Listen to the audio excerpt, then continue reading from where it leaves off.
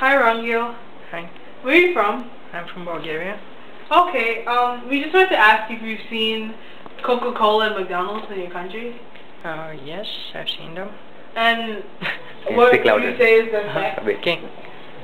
What would you say the effect is of having them in your country? Like, how does it make you feel? I don't know. I've seen them all my life. I find them sort of normal. Would you say that it's like part of Bulgarian culture to have McDonald's and Coke? Yeah, I could say so. I mean, they're part of popular culture. People make jokes about them. I don't know. And what is the reach of McDonald's? Do all people from all classes or like income levels afford? Can they all afford it? It's a little bit more expensive than regular. Right.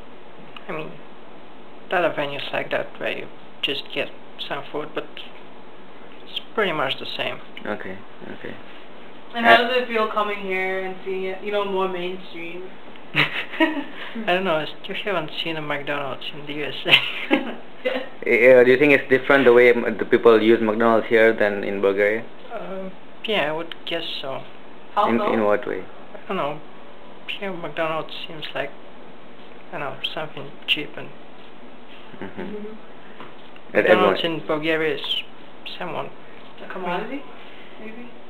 It just seems as it's not something cheap and things like that. I mean, most McDonald's in Bulgaria are in some pretty public spaces, and it's nice and clean, which is not something you get always.